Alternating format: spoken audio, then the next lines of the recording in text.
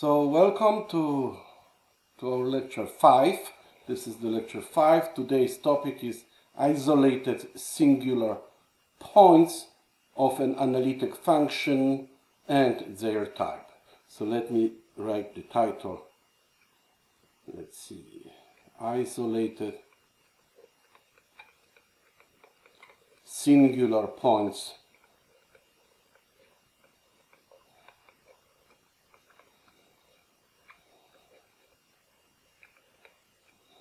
of an analytic function.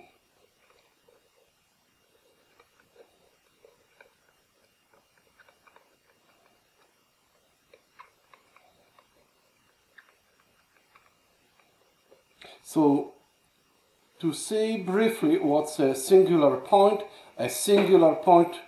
for a function f of z, so z0, z0, singular point, maybe I write it down in red, singular point of f of z if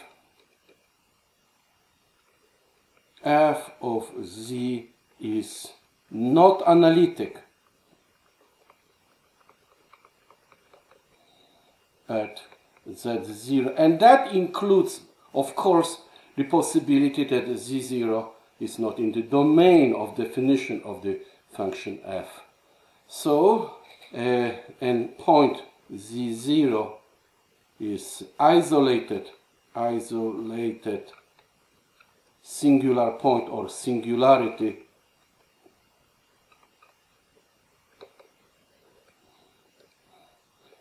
of f of z if in a small neighborhood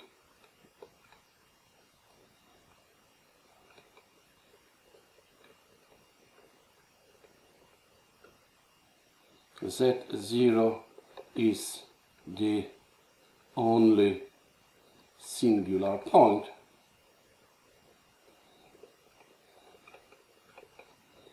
of z0. Of course, let me make a picture. So that means simply this is my point z0. This is our singularity. There exists a small neighborhood. So let's say that's my small neighborhood. You can say, okay, radius here is an epsilon. And what do we have here? Here the function is not analytic. So this is singular point. But here the function is analytic inside the disk. Analytic. So f of z is analytic here, except that one. In such a case, of course, you can see that this particular A, put it like this, the A is annulus. So I can say this is the set of all z such that,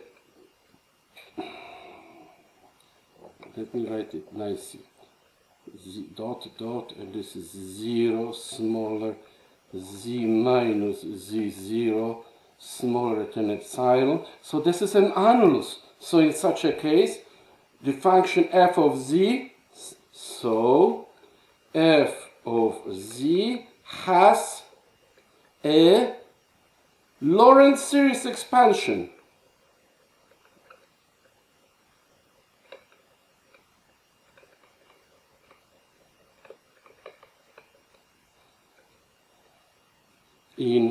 In this domain A, in the annulus A. So let's write it down, and then we have here that this f of z can be written, and we have here two parts. So those are the positive powers, which we call analytic part of Lorentz series expansion. So this is an, and this is z minus z0 to the power n. And the second one, those are the negative powers.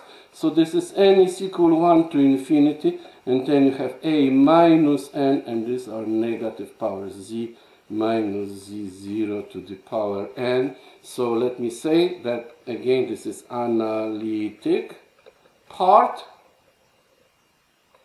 and that one is principal part of Lorentz series expansion. just to be clear, I will denote the principal part like P of Z, principal part. So now we have the following definition.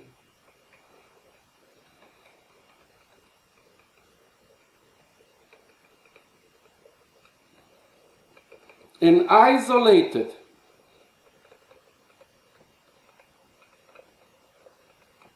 singular point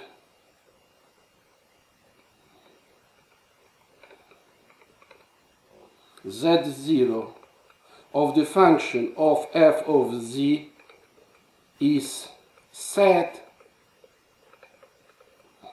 to be, and let me continue, a removable singularity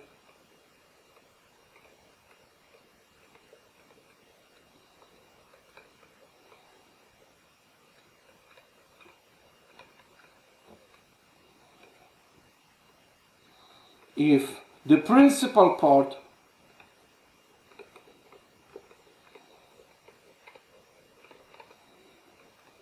P of z is identically zero, is zero. That means simply P of z is identically zero. That means there are no negative powers in the Lorentz series expansion of z. No negative powers in Lorentz series expansion of f of z. Maybe ugly. F of z at z0. So that means removable singularity if the only analytic part of the expansion is there. And then B,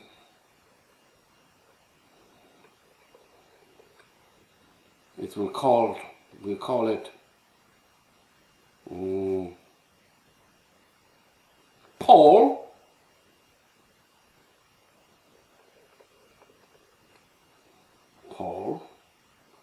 and I will specify it here, if the principal part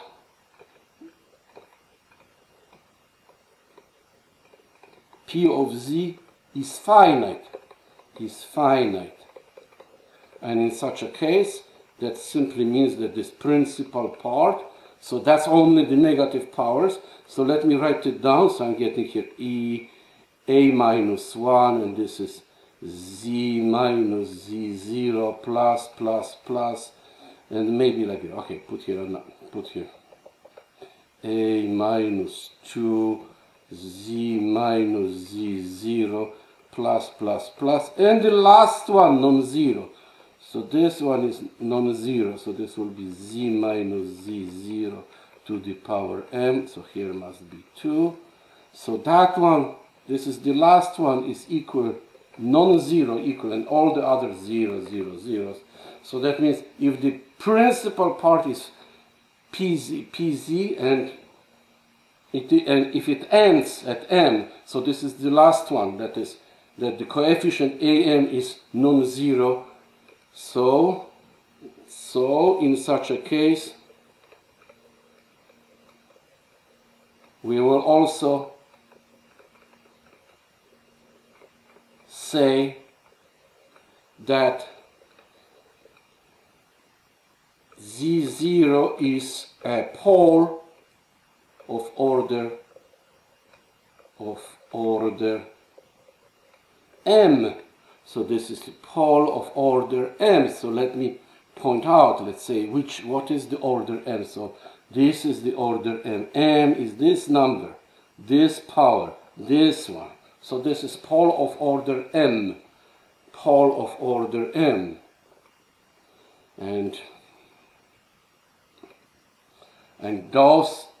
that's the second type. And C means simply in other cases essential singularity, otherwise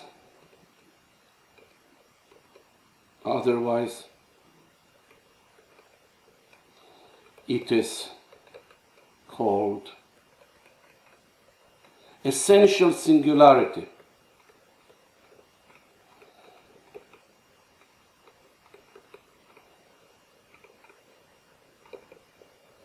Essential singularity.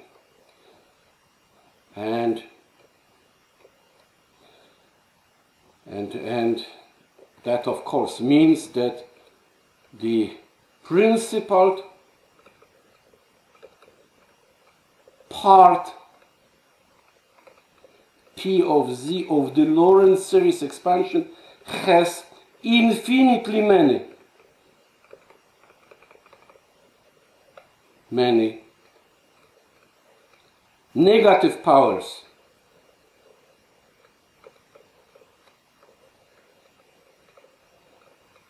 With non-zero coefficient.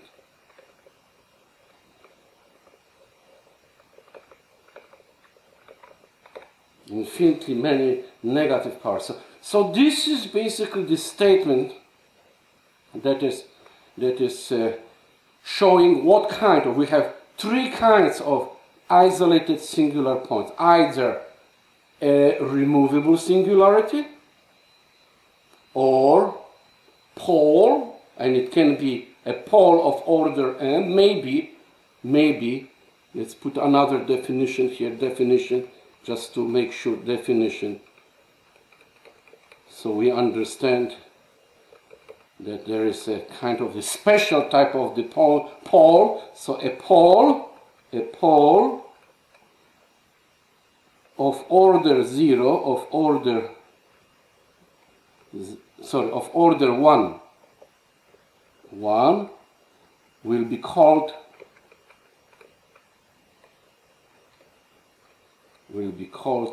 a simple pole.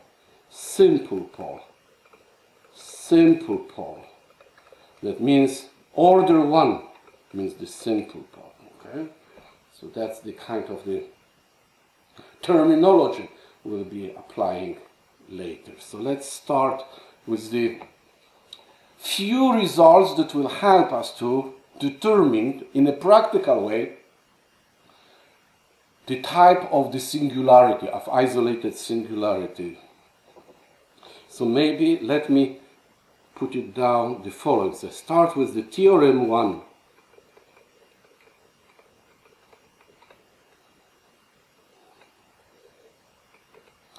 Let Z0 be an isolated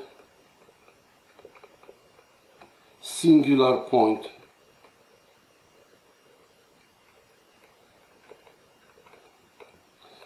can the following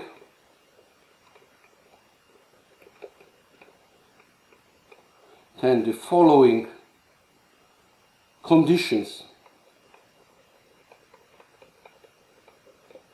are equivalent.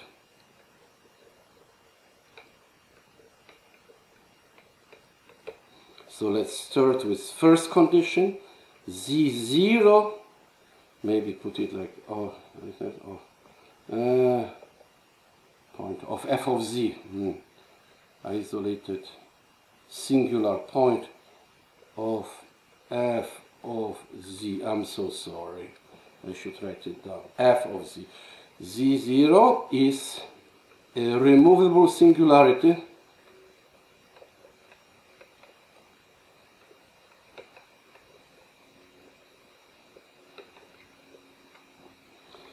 B, limit as n goes, limit as z goes to 0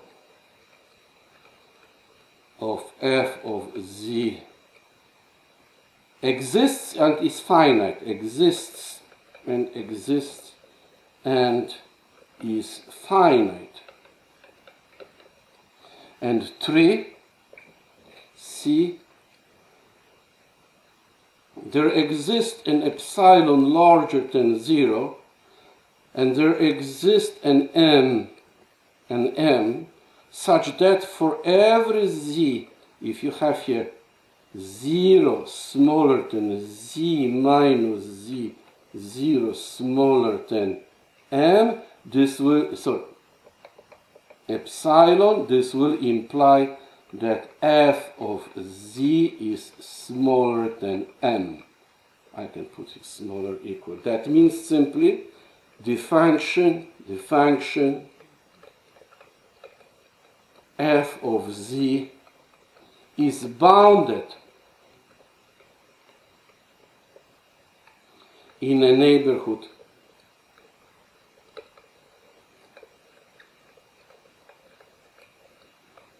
of z0, maybe put it like deleted neighborhood.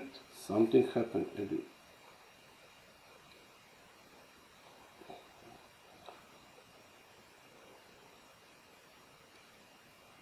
Oh, so I should write it down in deleted neighborhood. That means without point z0, neighborhood of z0.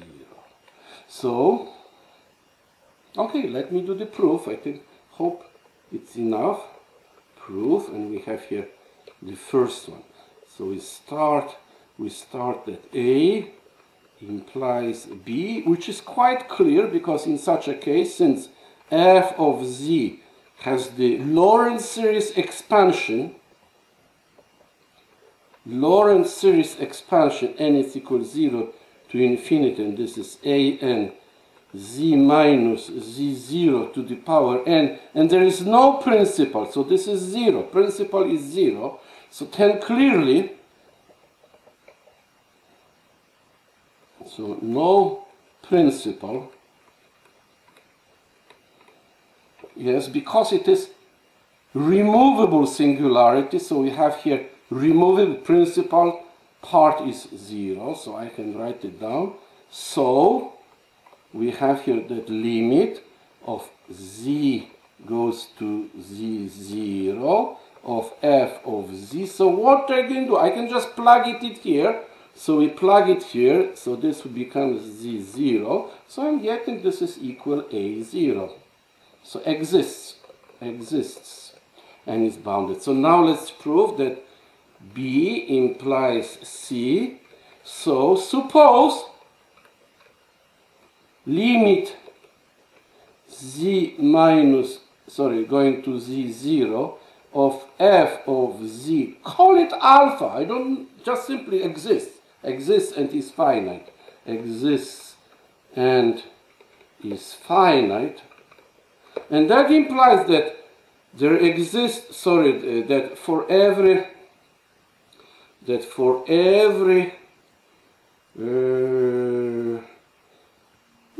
let's say like this, epsilon larger than, maybe I change it a little, I will write for every delta, maybe write delta, okay, I will use eta larger than 0, there exists epsilon larger than 0, such that for every z, if you have here 0 smaller, z minus z0 smaller than epsilon, then this will imply that f of z minus alpha is smaller than eta. I can put it even smaller equal, but the last inequality can be written like this. This is using the triangle inequality. This is larger than f of z minus no absolute value of alpha. So that implies basically that f of z is smaller than alpha plus eta. So I can call this number m, and I see, that's exactly the condition which is listed in C. So this means C is satisfied. And finally, C implies A, and in order to prove that one, we use the Cauchy inequality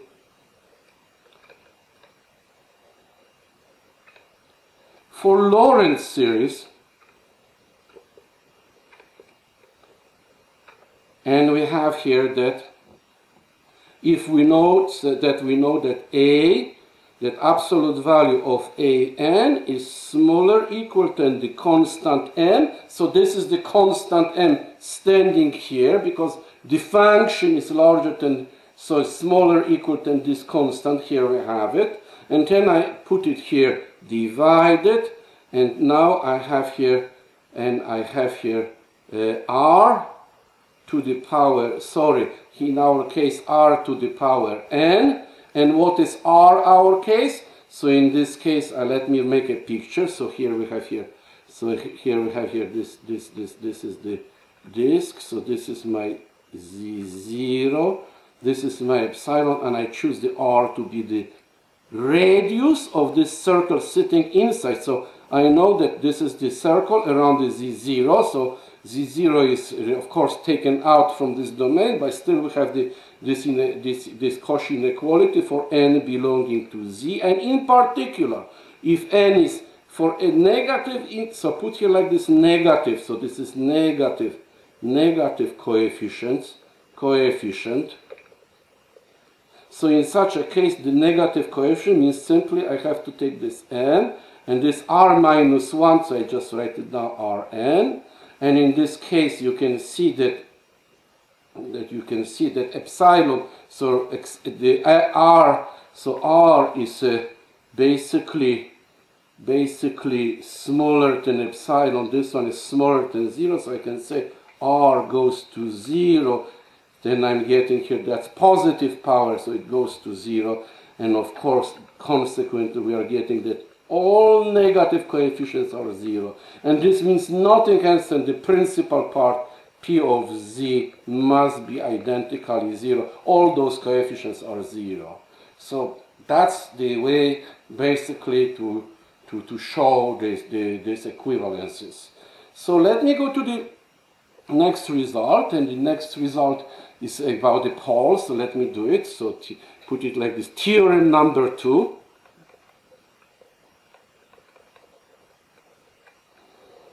Let Z0 be an isolated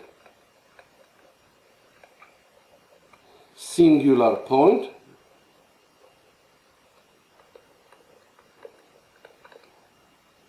of the function f of z, then the following two conditions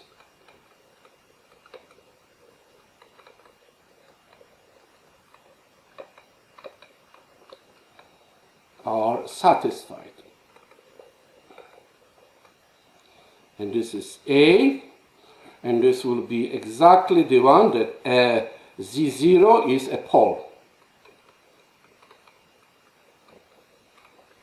Doesn't matter what order. Order 1, 2, or 3 doesn't matter. And B, limit as n goes to infinity of Z.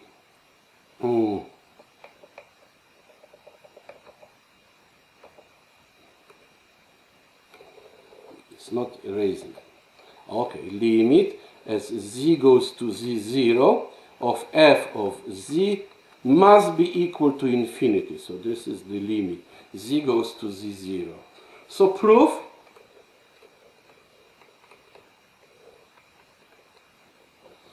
So let's prove it. So in such a case, the first thing what we notice is the following.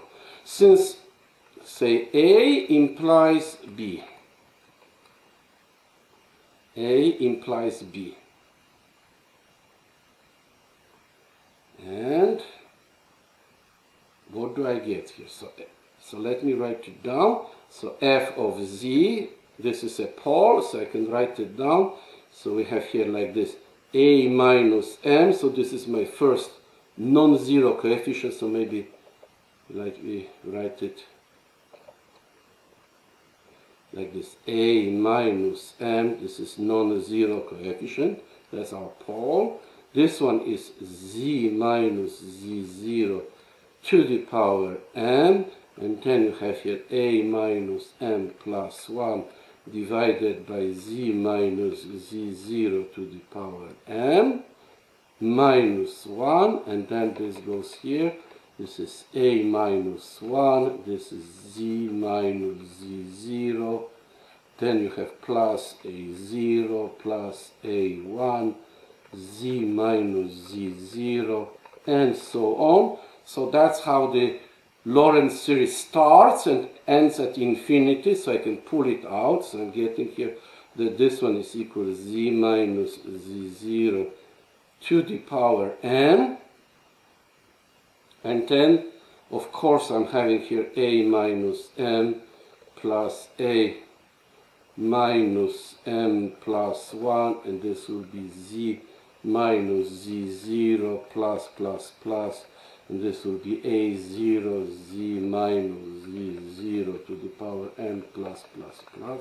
So you notice this is a regular power series, so I can denote this power series like a function of g of z, and this power series has values, so of course it is a, you can see that g of z0 is different than 0 because g of z0 is exactly a minus n. So in such a case, I can write it down that f of z and f of z is equal.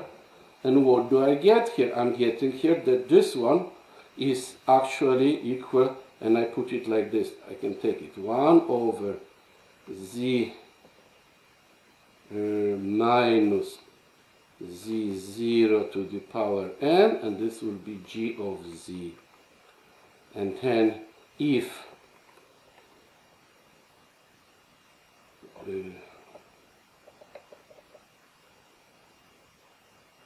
okay, and then we can write it down, z goes to z0.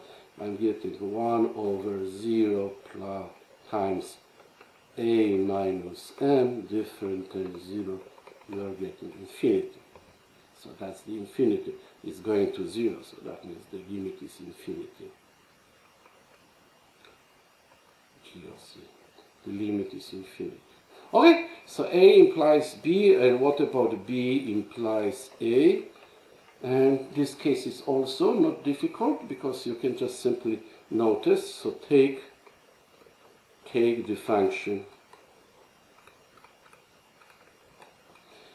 g of z is equal, and then this function will be 1 over f of z. 1 over f of z. And since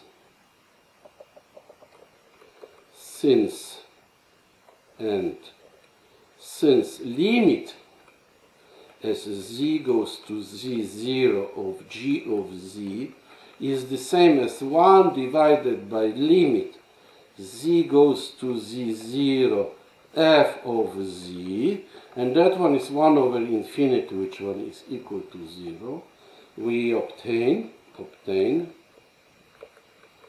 that g0, that gz has removable singularity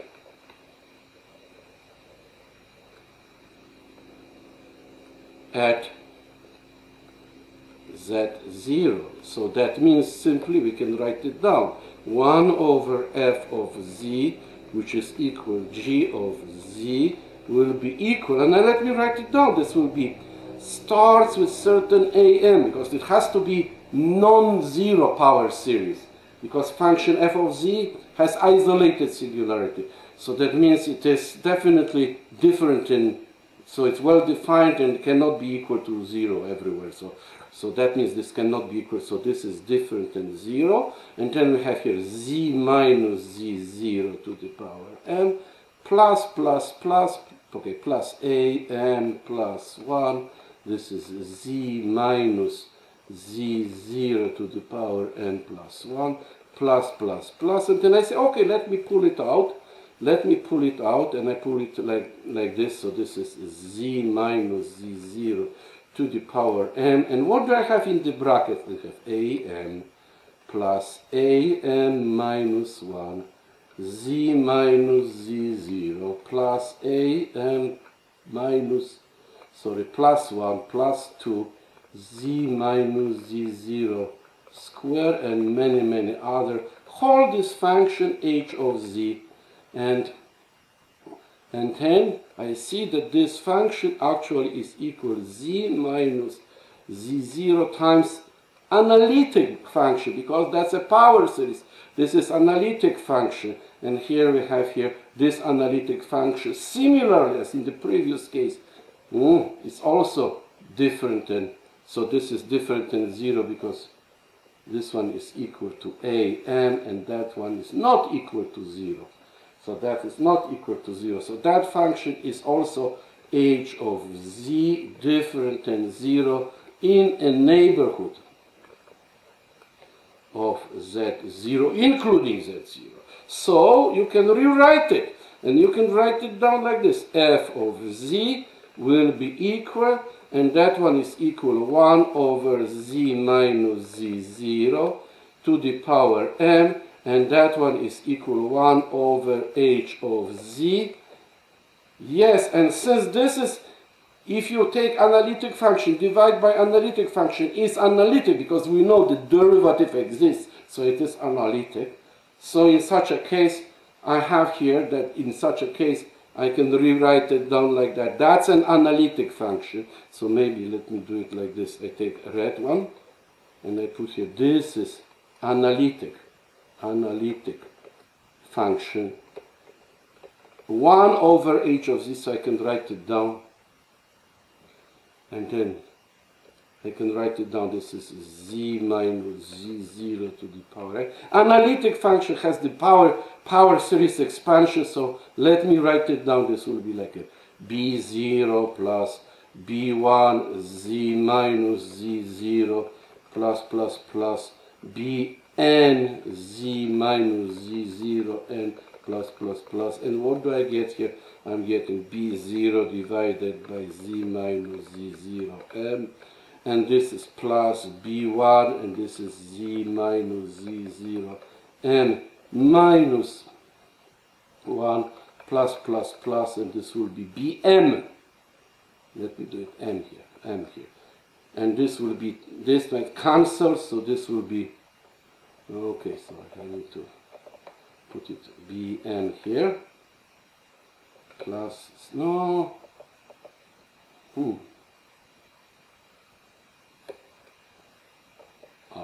bn, this is plus, this is n, and this is plus bn plus 1 z minus z0, and we are getting here, yeah, this is a finite, that one is a finite Lorentz, principal part of Lorentz series. So this is principal part of Lorentz series.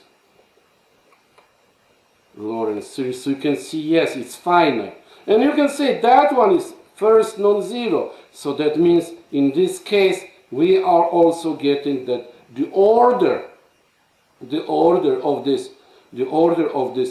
pole is the same as the multiplicity of z0 of that function 1 over f of z. So I can write it down, the corollary. The proof is finished, so let me write the corollary.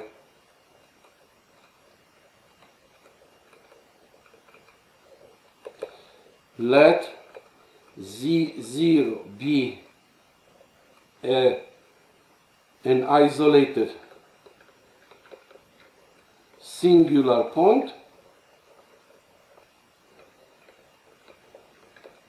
of f of z, then z0 is a pole of order m if and only if z0 is a zero of maybe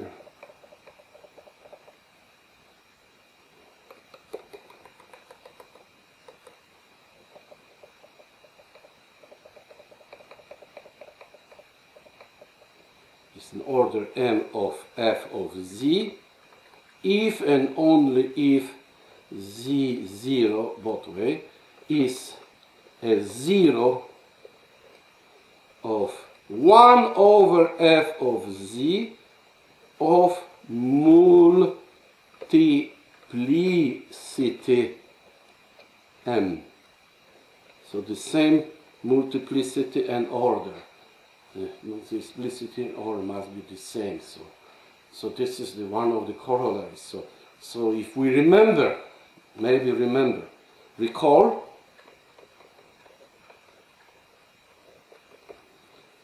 let g of z be analytic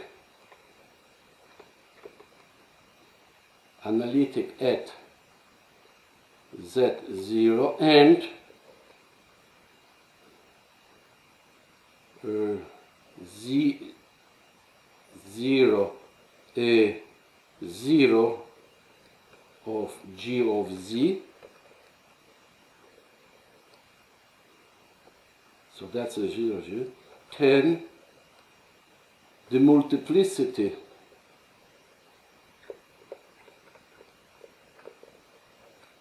of z0 is equal to m, if and only if. So of course it has to be isolated 0, or you simply assume that g of z is not identically 0, so that is enough. So that's enough to assume. So it's equal to if and only if the following conditions are satisfied. So first of all, g of z0 is equal to 0, then g m derivative minus 1, of course. z0 is also equal to 0, but mth derivative at that point, z0, is not equal to 0. So that was one of the things that we were using to determine the multiplicity of that 0. So, and finally I have the theorem number 3.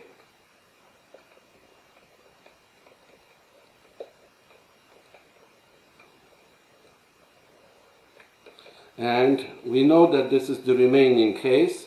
So assume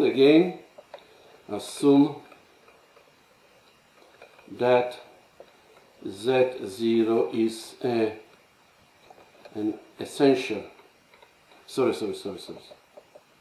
an isolated singular point of f of z, then the following two conditions are equivalent. So the first condition simply says A is that z0 is essential singularity.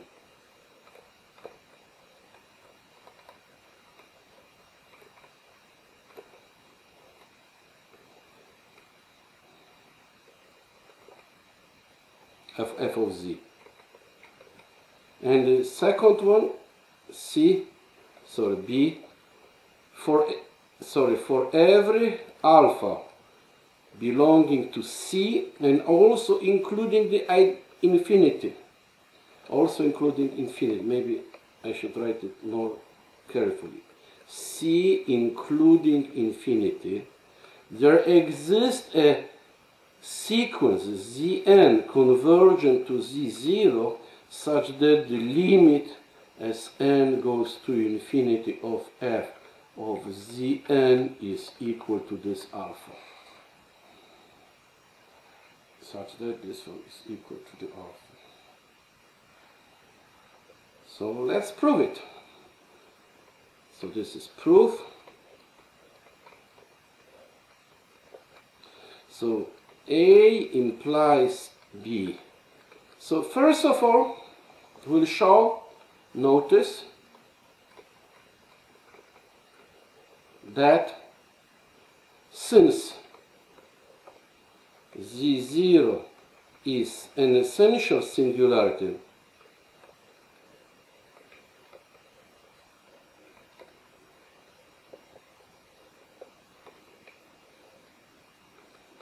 it is not by condition, by theorem 1, locally bounded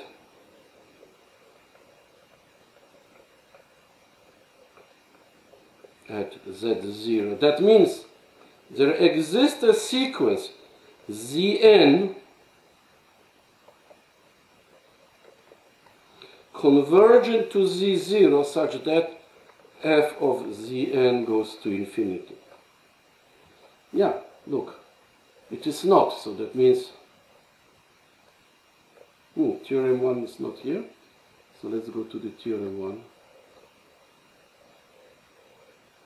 to the previous one. It's here. Yeah, where is theorem 1? Here, you see, small neighborhood is bounded M, so you can make sure that this is not satisfied, so that means you can always find a, for example, you take here 1 over n, where it's really teeny, and then this one, why it is so teeny?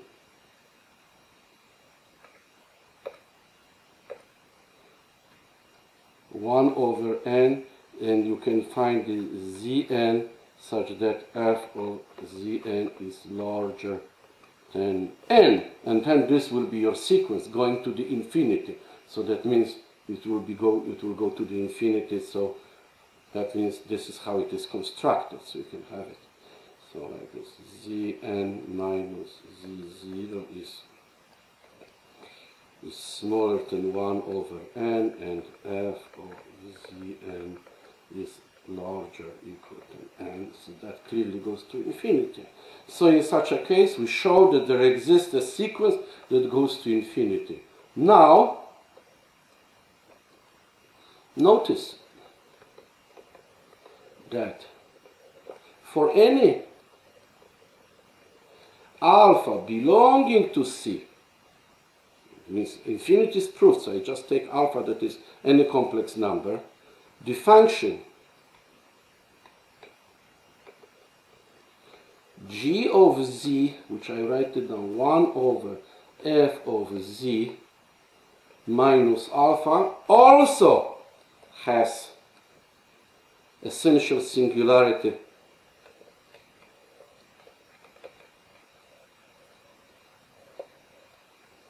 at Z0. Clearly, because if it is not essential singularity, we showed it, if the function has removable singularity, that means you can also write it down, f of z. What is f of z? F of z is equal 1 over g of z plus alpha. So if this is removable or a pole, that means the function f of z has also removable singularity, or that means either pole or removable singularity. Not possible. So it must be essential singularity. And we just proved it. So by the previous argument,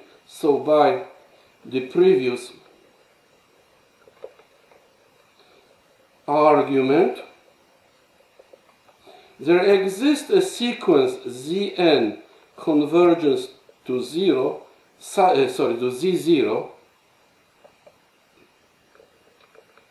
such that, let me move it a little, such that g of z, simply write it down, g of Zn goes to infinity. And now, so let's write it down, this goes to the infinity.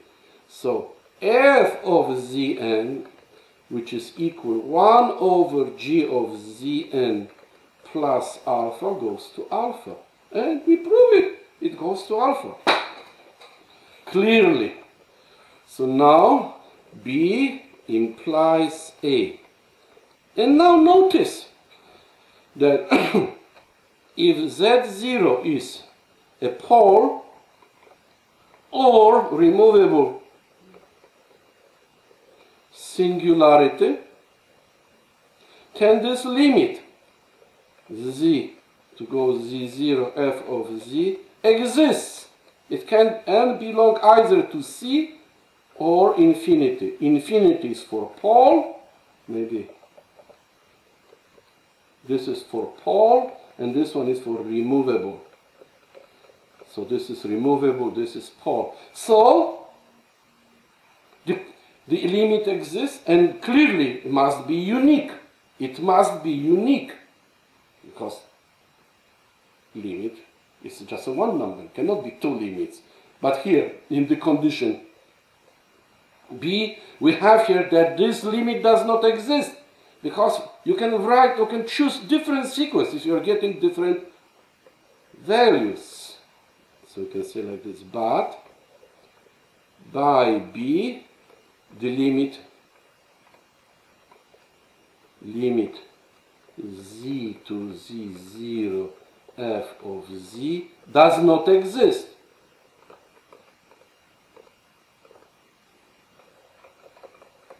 So if it is not a pole, if it's not a removable singularity, so what can be? It can be only, so z0 is an essential singularity. Is an essential singularity.